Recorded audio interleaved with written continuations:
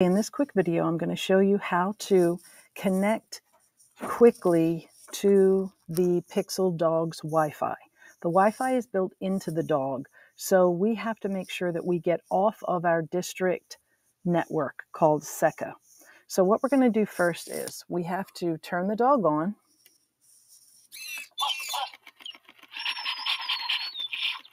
And you'll hear them do that every time you turn them on. Once he is on, you're going to go down to your console and you're going to find SECA. You're going to click on SECA and you're going to disconnect. Then you're going to close out this window and you're going to go back down to the panel, and where it says no networks, you're going to look for the Pyxel that has your code on the belly. And mine is dog 3F68, so I'm looking for Pyxel pet 3F68.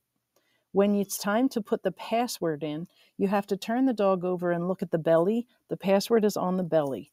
All of them start with the word dog, and I'm going to show the password here.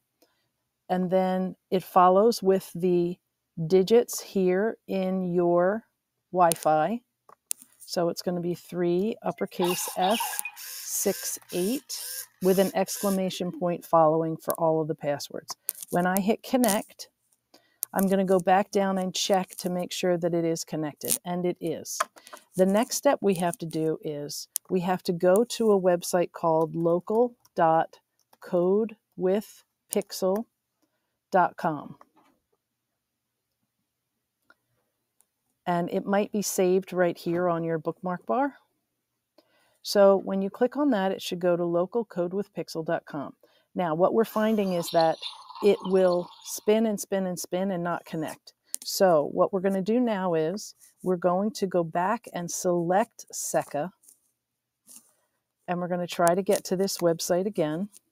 When you get this website that you see here with the dog with the hat on, you're going to go back down and you're going to select the Pyxel pet again. And then you're going to click up here and we're going to add http:// You want to leave the S out. That is the key.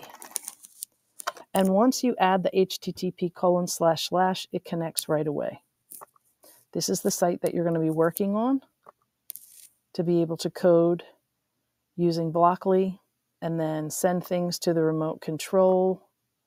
And there are tutorials on here as well. We're going to be focusing on the 6 for Blockly. Okay, good luck.